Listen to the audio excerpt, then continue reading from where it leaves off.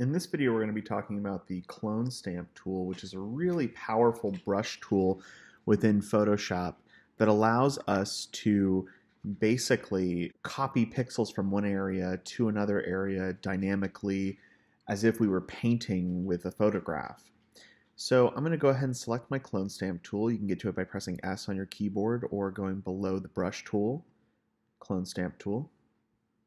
And I'm going to just start it by making a new layer, calling it clone stamp layer. Remember, we're doing this non-destructively, so we're always going to do everything on a new layer. So our new layer, clone stamp layer. And at the top, we're just going to make sure we have our settings set up. So first, we need to pick a brush. We're just going to stick with this typical soft round brush. I'll show you how to adjust that in a little bit. And I'm going to make sure that sample is set to all layers. Now, just like the content aware move and the spot healing brush, we always want to make sure this is set to all layers. This one actually has a little bit more variety. You can have it do current and below, meaning that you could kind of paint between layers if you wanted to, but in this case, all layers. All right, so the clone stamp tool has two stages. It has this stage where by holding down Alt or Option, it changes to a target, to like a little crosshair, and then it has the standard default state, which looks like a brush, just a typical circle brush. So the clone stamp tool needs to sample from one area and then uses the brush to paint in another. So if I hold down Alt or Option on Mac and click, I'm now sampling this rock formation, and watch, as I move my brush, you can see the little preview of that. So for instance, let's click in the sky. So I'm holding down Alt or Option. I click in the sky. And then as I move my mouse around, as I move that brush head, you can see that it is moving a little chunk of sky around. Let's go ahead and click and start painting. And I'm just going to try and cut down some of this rock. Now notice as I'm painting, I'm clicking and holding right now, you see a little plus above my circle, my brush circle. That little plus is showing me where I'm actually sampling from. So as I'm still clicking and holding and painting down, what it's doing is it's grabbing from that crosshair area and painting it onto where my brush is. So these two are like almost like two brushes working in tandem. Let's go ahead and sample from a different area. So I'm going to hold down Alt or Option on Mac and click.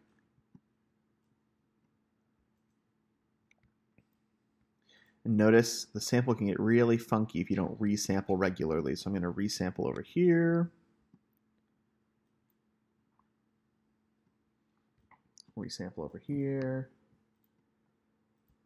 Now it's very easy to, for instance, let's say we were sampling this, to accidentally end up painting below your intention, right? Go ahead and just undo that.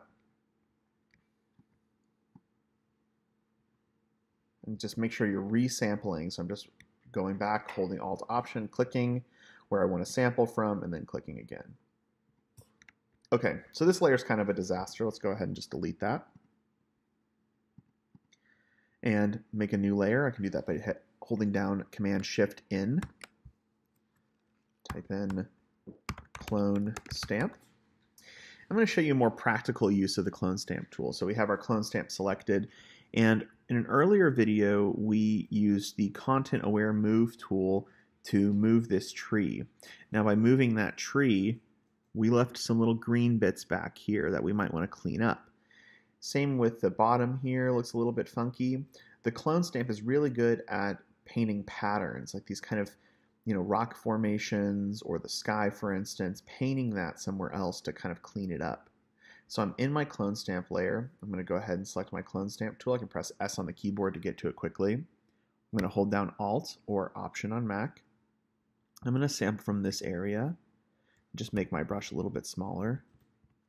So see, I have that green just below where my brush is, and I'm just going to paint. There's some green over here. I'm going to just sample from the surrounding area. It's kind of like a more interactive spot healing tool. Here's another piece of green. So I'm kind of just taking chunks and moving them. I notice in this composition I have this kind of weird glowing border between my foreground and my background edits that I made. You see that? You see the little glowing border like right here? So this would be a perfect place to use the clone stamp tool to fix this. So I'm going to just sample some of this red here.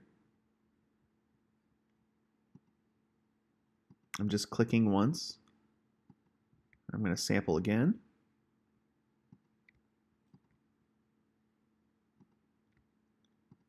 See, I'm not going crazy with it. It's definitely a slow process. It's something that I want to take my time with.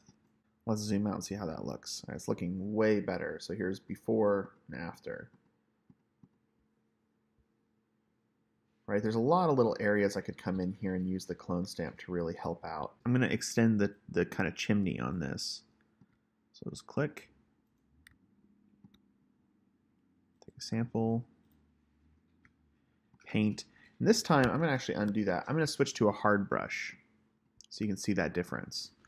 So the soft brush had this feathering on the edge. The hard brush is going to remove that. Now since there's a stark contrast between the sky and the mountain, I'm just going to use a hard brush here. So I'm going to switch back to my clone stamp tool.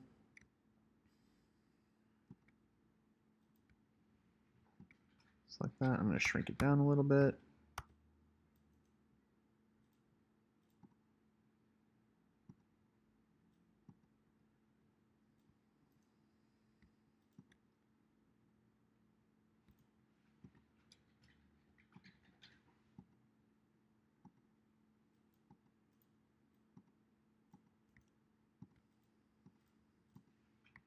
Oh, see, so in that case, I got a little bit of the sky.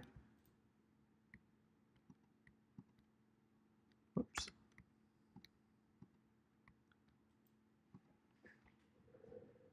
So that's a pretty good way to extend this artificially. Now I could come in here and add more details, right? I could try to really kind of spruce this up, but this looks pretty great to me. And again, I always do this on a new layer, so I can always remove it.